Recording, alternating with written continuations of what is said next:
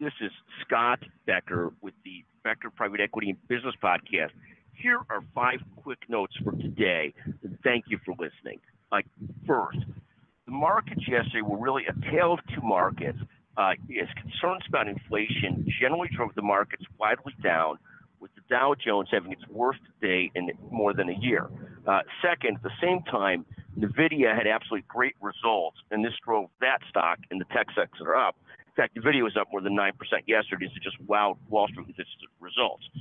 Second, 10 of the 11 sectors fell yesterday. The S&P sectors fell yesterday, and just the technology sector finished up.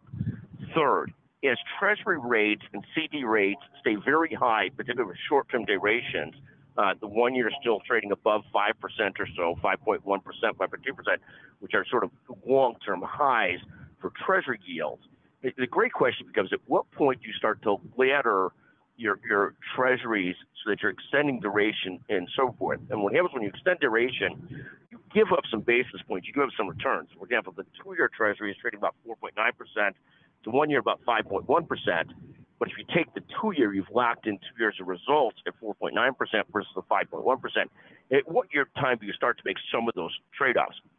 Fourth, global stocks generally slipped on Friday, heading for a weekly loss after this data signaled that there's still significant U.S. inflation going on and significant growth, and that was sort of bounced off or sort of crossed with the NVIDIA results, which are fantastic. Finally, fifth, we'll have a separate podcast on 5 phases of building a business, a very short concept there.